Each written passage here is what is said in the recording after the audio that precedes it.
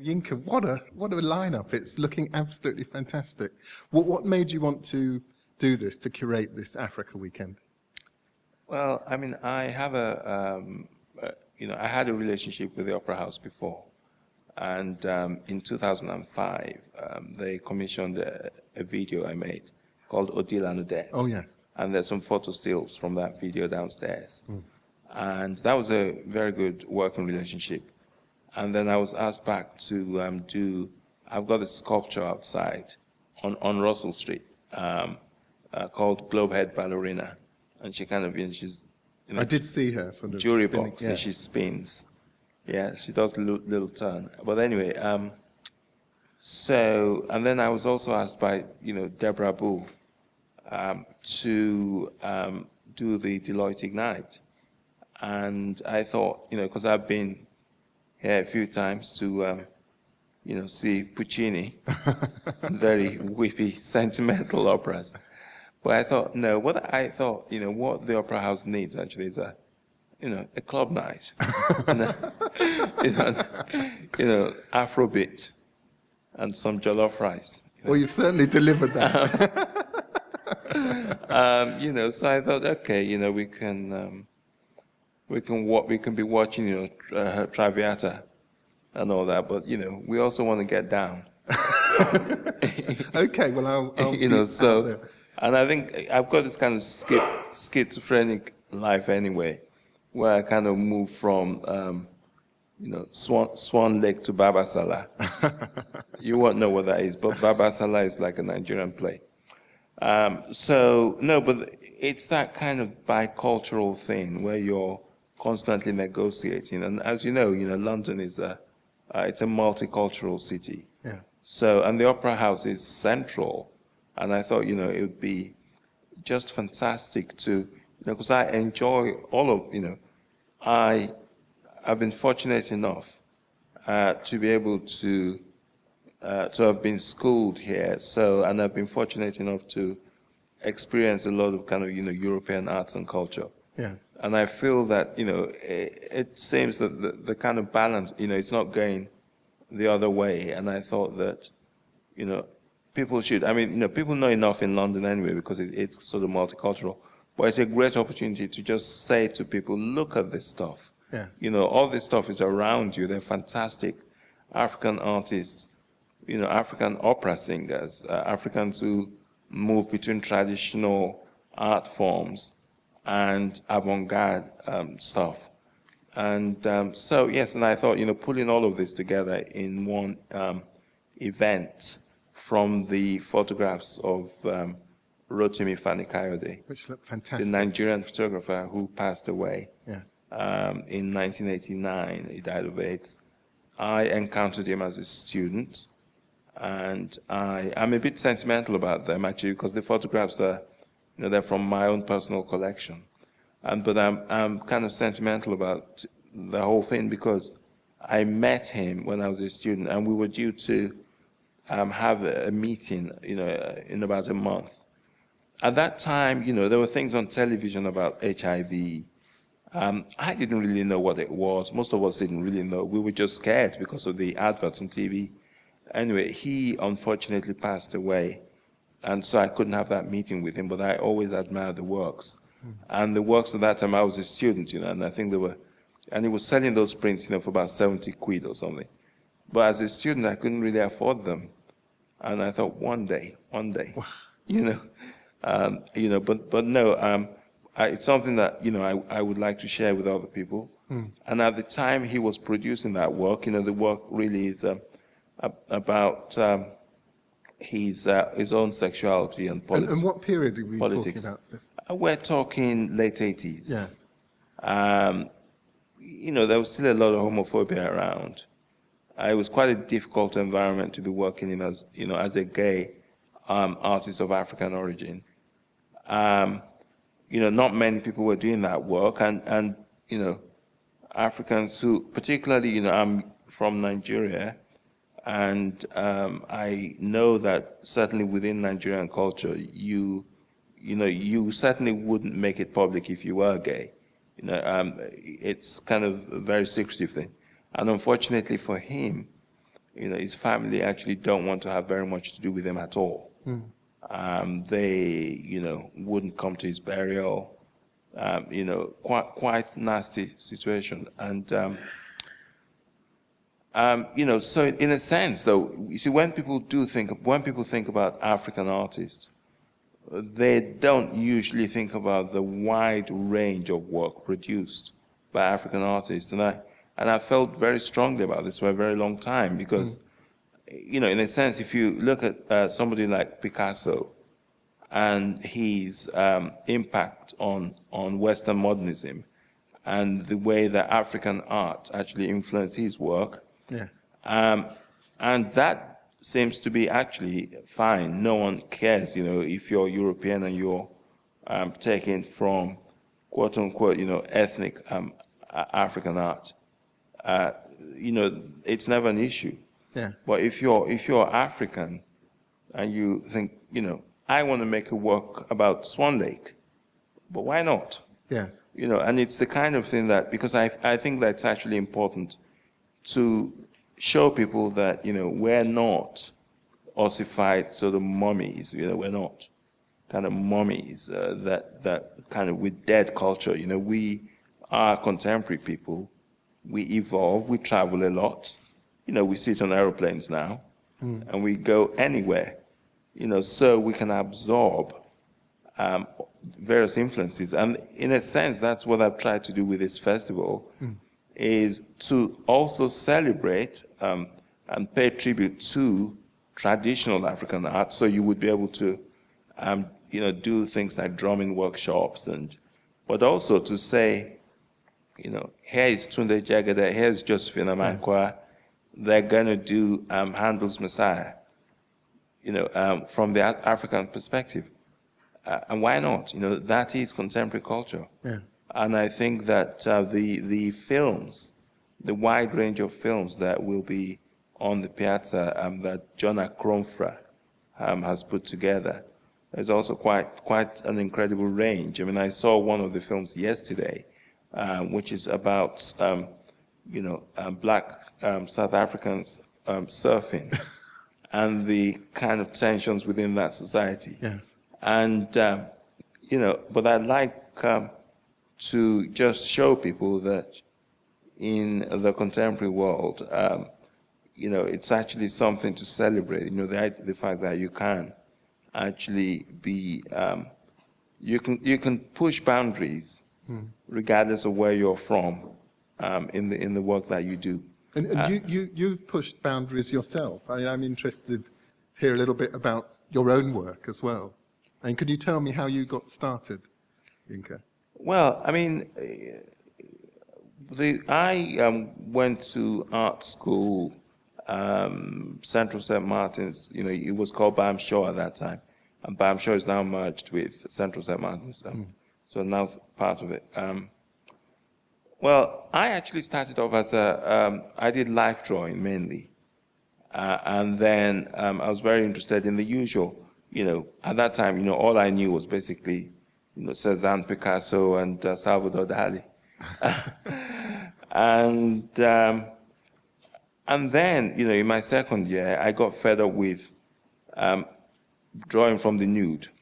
I couldn't understand why I had to, keep kind of drawing nude people.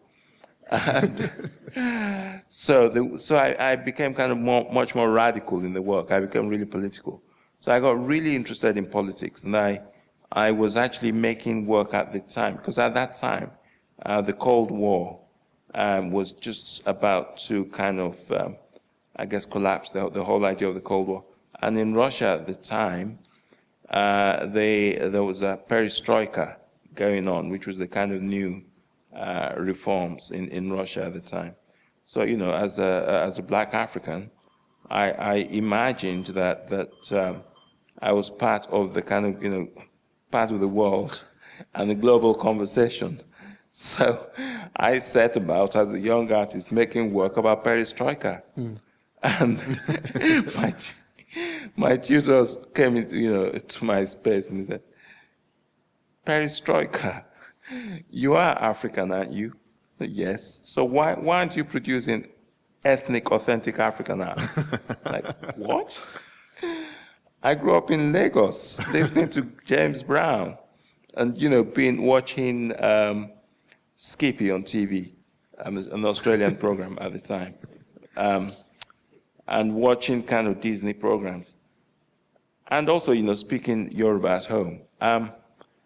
So I thought, well, okay, what's authentic African in a kind of in Africa, which is kind of modern in a way, but it's both modern and traditional, all mixed.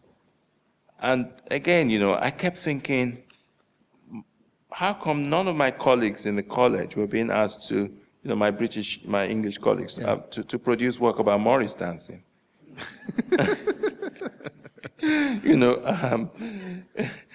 Why would, no one would ever suggest to them to make anything about Morris dancing. So then I thought, all right, the way to look at this is, I started to actually ask a series of questions. What is authenticity? What does constitute the authentic? And then that's when I started to think about the fabrics. Yes. And so I went to Brixton Market. No, actually, the first place I went to in search of my African authenticity was actually the Museum of Mankind. Do you remember? I've done the same journey, possibly with the same results of coming away weeping at the end. But you finish your story. So anyway, I went to the Museum of Mankind, and I was faced with this kind of, really kind of really scary masks, but sort of detached, because obviously, I mean, those ritual objects were not museumified objects. I mean, they were kind of part of ritual. And I remember when I grew up in Nigeria, actually, I had seen, various sort of festivals, like there's something called Galede. Yes. And and very beautiful, because the masks, they were never static.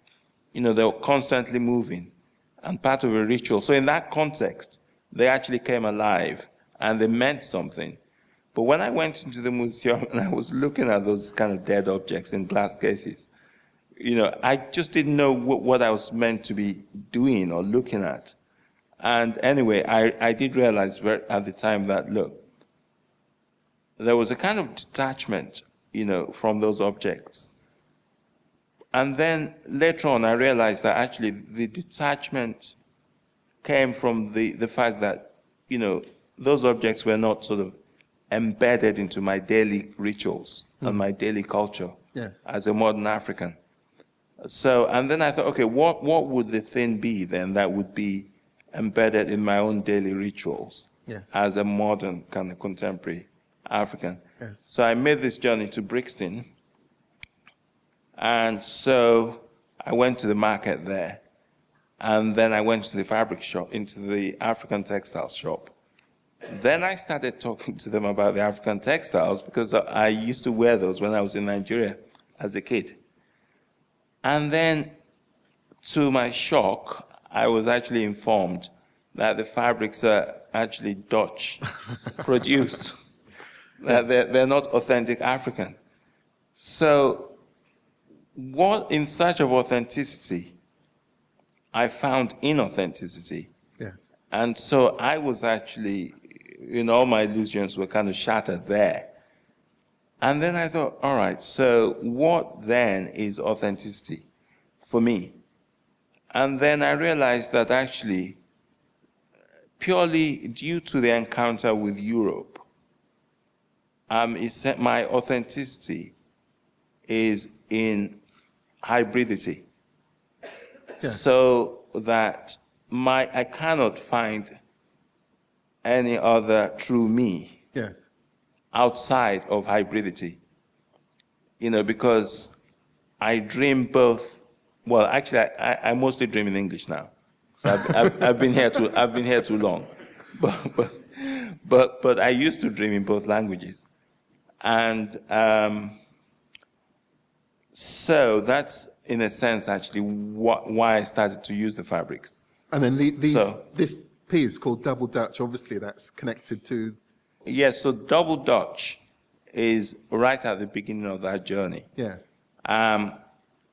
Obviously, when you, if you're saying things people don't quite understand, they say you're speaking Double Dutch. And then the Dutch wax thing. So it's kind of playing with, kind of wordplay. Yes. And then I had actually trained as a painter, and I remember being, so real academic training. I was being told, I was told not to use, vulgar colors, not to use black, blah, blah, blah. So that's actually a painter's protest, this first piece, because the pieces they're done on fabric from popular culture, shock horror, yes, from the market in it. So I sort of like, painted on those, and I didn't realize, I was trying to do something, it was more like a sort of internal conversation I was having with myself, really. But then when I put the works into public spaces, all of a sudden I got this serious reaction, wow, and then critics writing all these things about the work, and I'm like, oh, really? Is that what it's about? Okay. And then this kind of discovery of sort of mannequins of the human form in '95. How did that happen from the flat panels of fabric, and what were you pursuing there? Well, that happened, I was at the Victoria and Albert Museum, because I used to like to go to the Victoria and Albert Museum. And I would kind of just stand there, looking at these incredible frocks. Yes. And, but then I also remember seeing photographs of people in, far-flung tropical places in the 19th century wearing, these dresses with, bustles and all that. And I thought, wouldn't it be great to just sort of ethnicize the aristocracy? And so again, that was kind of like a bit of a joke, and then I produced the first piece, How Does a Girl Like You Get to Be a Girl Like You? Yeah. And that was done for a show at the Barbican, actually. And then, Mr. Saatchi, Mr. Saatchi kind of collided with both Double Dutch and How Does a Girl Like You? And what was that like? Get to be a girl like you. That meeting with Saatchi, and it must have been an amazing moment, because it's a period in which Tracy Emin, Damien Hirst, a whole group of artists are suddenly coming into public notice, and there is a sense that the art world is really taking notice of this generation. And you, as a young artist, finding your place amongst them, that must have been very exciting. Well, I guess hindsight is a great thing. But actually, at that time, we were all just we didn't really know that we were making anything. Because basically what happened at that time, it was a very necessary thing that we all had to do, because the economy was terrible. It was, I remember, kind of late 80s, early 90s. The economy, I remember my year at Goldsmiths, and we finished my MA at Goldsmiths, and not a single student sold anything, right? Really? Yeah. But at that time, that was because the art market was starting to boom. It was the first wave, or the first boom of the art market. And so basically, a lot of us left college knowing fully well that we were not going to get picked up by galleries. Right. And most of us didn't. So the show that Damien Hirst did, I remember that. yes, it was very much part of that I was also in a number of warehouse shows. It was very much part of that kind of self-help thing. Not because we were particularly clever, because there was absolutely no money around. So it's not that all the artists were just all of a sudden really clever, and then they were going to single-handedly create a market, But what happened was, if you didn't get together with your mates to make a show, you were actually not going to be showing, because nobody had the money to show you. Yes. So, and the great thing at that time, that coincided with a lot of offices being empty in London. So I was in a number of those shows, lots of empty buildings.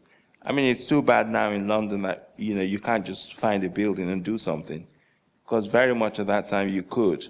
And I also had a studio in a squat for a while, and, and so it was more of a kind of a self-help thing, really. But then, a lot of artists moved into kind of really run-down areas. And then, of course, as the economy started to lift, those areas became kind of really cool. And then the property developers moved in.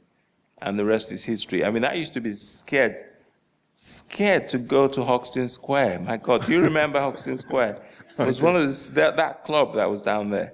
It was the scariest place. If you said to Black Cab you were going to Hoxton Square, you're like, sorry, mate.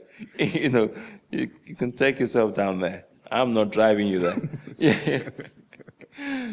But overnight, it all transformed. And it transformed for you as well. I mean, it must have been amazing that suddenly it was, being an artist, it was cool, it was also financially well remunerated. Well, I mean, yes, with the help of one man. Yes. One single man. And that was Charles Saatchi. Because what Charles Saatchi used to do, because there was a lot of it around and it was cheap. And so he used to, whenever a show opened, because I remember this very well, the gallery they wouldn't open the show to everyone else. Charles would come down to see the show first, before anybody else could see it. And I remember when he approached the gallery, because the gallery, I showed my work at a space called Independent Art Space. Yes. And Independent Art Space was not too far from Charles Saatchi's house. And so he walked in when I was there there was a critic called, he's dead now, is it David Sylvester? Oh, yes, yes. Yeah, and he walked in with Charles Saatchi, and he was saying how much he liked my paintings and so on. Anyway, 2 weeks later, Charles Saatchi was interested in some of my pieces. And I didn't have a gallery at that time, but the same week, Stephen Friedman also saw that show, and he wanted to work with me. And then Charles Saatchi wouldn't get back to us for quite a couple of weeks. And at that time,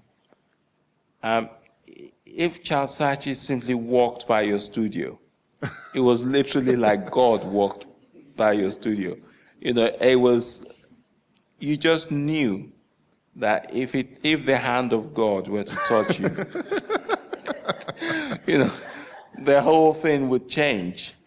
And that was probably the longest 2 or 3 weeks of my life, because I would call Stephen and say, have you heard from Charles Saatchi yet? No, we've not heard anything yet. I'm like, oh no, And then finally, anyway, he came back, and then he bought some of my works. Luckily, they're no longer in his collection, but he acquired them at the time. And from that point on, because I was doing fairly okay. I had a part-time job, so I didn't really care much for the money. I was having fun, like showing with lots of other artists. And then, but I just knew that when that happened, things were going to change. Yeah, yeah. But then also that your work, there is a shift as well, that it both becomes, even more radical in a sense, that you actually place yourself within some of these images. Oh, yes. And that some of the... That came later. Yes. Yeah, that came later. Yes. And some of the sort of identity politics it's even more sort of there. You really do feel it. And I imagine that there are all kinds of pressures on you to perhaps produce more of the same, or to radicalize in particular ways. And what made you then do this? Well, at that time, I was lucky enough not to have any of those pressures, because I actually, I had a part-time job. So I was working at, for a charity called Shape, and they work with disabled people in the arts. But it was a good job. I was based at Battersea Arts Centre. I was, watching all kind of alternative radical theatre every night. I was hanging out at the cafe, So I didn't much care for trying to make something just for money. I just wanted to do my own work. And at that time, what I liked about it as well, it was a very kind of politicized period of time. It wasn't a time, there wasn't much money around. We didn't even know what money really looked like, So, I mean, we kind of knew, but people who had money were like really far away from us. Do you know what I mean? Like, you just wanted to do your stuff. And then, because now, the art world is very different, as you're talking serious money now in the art world. But at that time, it was never really like that. As a young artist, you just really did, what and I hate to sound like the good old days, because that sounds awful. I hate it when people sound like that. But actually, on the kind of commercial front, or in terms of any kind of commercial pressures, because also, you see, I was not really a full YBA in the sense that, well, I don't quite know how to put that, but you see, I was also very interested in minority politics and in black politics. And so, yes, I was very much in the art world. I'd been to Goldsmiths and very much part of all that. But I always felt that, the system needed to be shaken, because there was still racism on TV. I mean, there were still people like Jim Davidson and, Black Minstrel Show, and some of those things were still on television. So I had more questions, that I wanted to ask, through my work. And because the Diary of a Victorian Dandy series, those were actually made for the London Underground. And so I announced myself with these huge posters on the London Underground, and people couldn't figure out, what the hell is that, And what was it? I mean, I'm a huge fan of Hogarth and those wonderful Georgian and Victorian series. But what was it that you were really kind of grappling with here? First of all, I didn't like the idea of being marginalized. And I didn't like, because I sort of looked around me, and it was actually quite difficult at that time for ethnic minorities in the UK. And you probably remember the Brixton riots. I do, yes. Yeah. Those were tough, those were quite tough times. Yes. And then all of this was before the Stephen Lawrence inquiry and all this. Society is very much different now. Yes. So it was a very different kind of environment. So I wanted to be placing the black body into a much more kind of unexpected situation, put it that way, so that, why can't I be a member of the aristocracy? Why can't I depict myself as a member of the aristocracy? And then, of course, as an African, there's always been this kind of colonial relationship as well with Victorian times and Victoriana. And so I wanted to kind of, I guess, parody. As opposed to being angry, I wanted to actually mock, the whole thing of class and hierarchy and all that. And I wanted to do it in front of about 4 million people. And the best way I could do that was to actually be bold. Yes. And I have to say, actually, as a younger man, I had balls in those days. Because basically, I just basically approached INIVA, Institute of International Visual Arts, and I said, I'm going to do this project, and it's going to be absolutely fantastic. Can you give us some money? And, and they looked at me and they said, we have no money. And I said, yeah, but you're going to raise the money, and it's going to be really good. And it was. Yes. And I think they just couldn't believe the audacity and the confidence, because I think I wanted like 100,000 or something. Right. I just wanted a ridiculous amount of money to do this, to do this project. And I was a young artist with no track record. It's like, what is he talking about? But anyway, it's this, and I did the same with Freeze magazine. Yes. I called them up. I've got this show. It's going to be amazing. Come and have a look. Yes. And I think, yeah, at that time, now, when you're kind of slightly I don't know, when you're slightly innocent, you don't think consequences. You just go and get what you want. A lot of the things I did then to get my career started, I don't actually think I would be able to do them now, because I think I know too much now about how things work. I think, oh, well, they're probably going to say no anyway.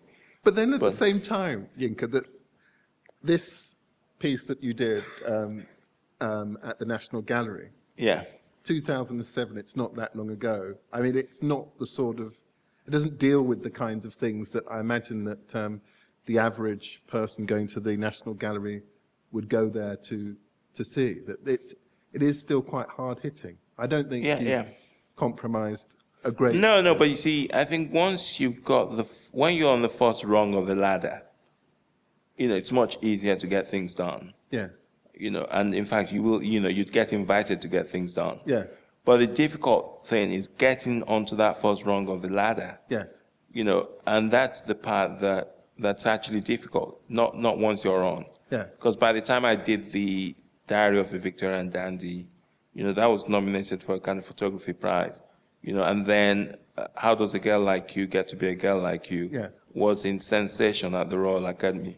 So I'd done all the kind of, I'd kind of, I guess, supped with the devil by that time, so things were kind of a bit easier. But the National Gallery, I was actually invited to put something in the National Gallery at the time when they were celebrating how many years of slavery at that time? The abolition, abolition of the slave trade. 1807 to 2007. Yeah, exactly, the abolition of the slave. Yeah. And at the National Gallery, they had portraits of two people who were heavily involved in the slave trade. Mrs. Oswald, I think her name is, yes. Colonel Tarleton. Tarleton, yes. And so I asked for their portraits to be removed, and I replaced their portraits with this pheasant being shot and, with this kind of blood splattered. And I had actually some members of the board at the National Gallery refuse to come to my opening. Did they really? Yes, they absolutely refused because they didn't think the National Gallery should have contemporary art, especially not something like this, But that pleased me. I mean, I didn't mind at all. Yeah. But the interesting thing is that this journey that you've taken right into the heart of the establishment, I mean, has it changed you? Do you feel a different Yinka? Well, in many ways, I have to salute the kind of generation before me. That's why I'm actually very happy that Tony Allen agreed to do the music tonight. He's of that kind of radical generation of Africans, Fela Kuti and so on. And so in a way, lots of people, the civil rights movement and so on, and they've actually made it possible for someone like me to have the freedom to do the things that I do now. So actually, a lot of the struggles they had, in a way, kind of paved the way for, people of my generation. So, but I don't feel, there's one thing that I'm always baffled by. And what I'm really baffled by is this notion that one has actually sold out by having some success. Well, you're Turner Prize nominated, you're an MBE, member of the British Empire. What does that mean? Well, that just basically means that empire is over. It means empire is over, and you don't have to be threatened by it. If you're threatened by it, you're somewhat kind of confirming your own subservience. So I actually don't see why people are so bothered by this. I was at a party, and there was a lawyer who was absolutely furious that I would use those letters after my name. And I said, what's the big deal? And she said, well, I'm Irish and I represent a lot of, black prisoners at Brixton, in Brixton prison. And I said, well, so is that why I shouldn't have those letters after my name? So, well, I mean, she said, well, you know the history of empire, you know. I said, yes, but that stuff's over. It's not, it's history. And the point I'm actually making, it's very important that there's a diversity in the United Kingdom, and people of African origin are very much part of this society now. So there's no need to have a chip on your shoulder or to be point scoring. You are very much part of this society. An honor is something that's given for your contribution to the society that you're part of. No need to hide, no need to run, be part of the society. What's the fight? You can help and change the society by being part of it, by somehow evading those things, or you're immediately suggesting that the power of empire is still so strong and the society itself is working against you. But that is not something I would subscribe to. If you want to change, you have to change it from within. And I think it's also very important, every time I see a diversity within British politics, then that makes me very happy. And I think that people of African origin should belong to all political parties. There should be a diversity. People shouldn't feel that they have to be pushed. I'm black. I have an MBE. I enjoy capitalism. I enjoy capitalism, and I'm a champagne socialist. and I think everyone should have a Ferrari. and has it softened your appetite to be radical in your work? That has actually being in the kind of white flame of the establishment, actually kind of being in the kind of heart of things, of having kind of some of the sort of financial success that I imagine that you would have seen in your younger days as something that was nigh on impossible. Having all of those things, has it kind of softened some of your appetite to do really radical things in terms of the actual work?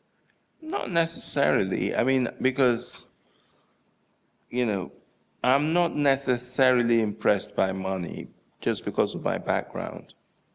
So it's not something that can actually change me. Do you see what I mean? Because, it's a known fact that I'm from a middle-class Nigerian background.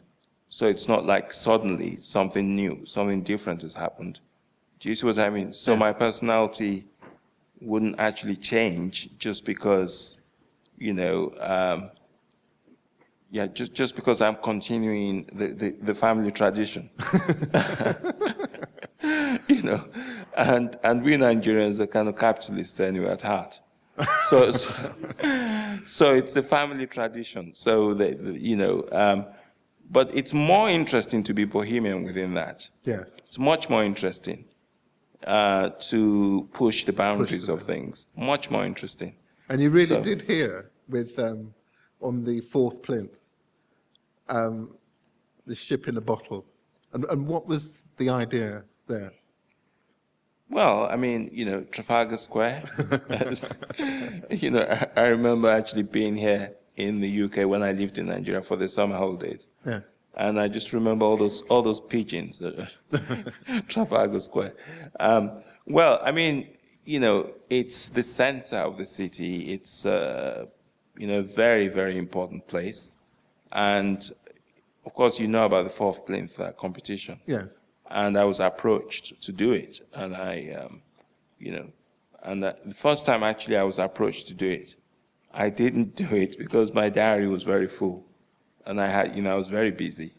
And then the second time I said yes. And then I put forward a proposal. And that's the kind of, ship in a bottle. And Nelson's ship, it's a very simple thing. A Nelson's ship in a bottle. And I thought that, it'll be good to just have this, in a way, kind of politically radical piece, but at the same time, magical piece as well. So, and that's in a way what I want from a work of art. It's a combination of politics and magic. Yeah. And I think that, the work might be radical, but at the end of the day, you're looking at art. If you listen to a piece of music that's very political and it's just words, but musically doesn't work, it's always form and content. How does one marry those two things? So, but as the share audience at Trafalgar Square, the number of people per hour, it's over 1 million per hour, so in a way, I kind of loved sort of doing that project. And your work has always been aesthetically arresting. It's always been beautiful. It's always made people feel kind of better about themselves and about things. And I think it's that kind of sense of feeling uplifted that I always kind of take away when I come from seeing your work. And with this Odile and Odette, I really did kind of, it's so sumptuous and so gorgeous. Is ballet something that has always intrigued you, interested you? Well, ballet, as you know, is a kind of a beautiful thing. But one thing I was going to mention, though, is that within my work, and I'm sure you know that, there's always the kind of gallows humor. There's always the kind of dark underbelly. And so what I try to do, even with the most kind of gorgeous things I do, I'm always wanting people to kind of search for the dark side. It might not be out front, but it's I can assure you it's always there. So it's not all kind of pretty flowers, it's and so with something like Odile and Odette, and the story of Swan Lake. Yes. The black swan and the white swan, and in a way, that dichotomy, that sort of light and dark thing, it's a very divisive thing within society. A lot of the unfortunate things we have in the world throughout kind of the history of humankind, from the Holocaust to all kinds of nasties, those things actually start from the kind of simple stereotyping of people, simple abuse can, we all know that it does lead to the final solution, which is the Holocaust. And so I may produce things that kind of look subtle. To some people, I'm just sort of simply playing with a couple of ballerinas. But there's, if you actually see the video, the dancers are constantly, one looks like a reflection of the other.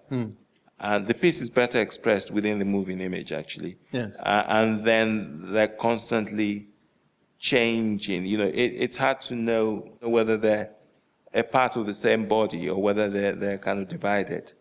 So behind all of the kind of, the beauty are other kind of darker.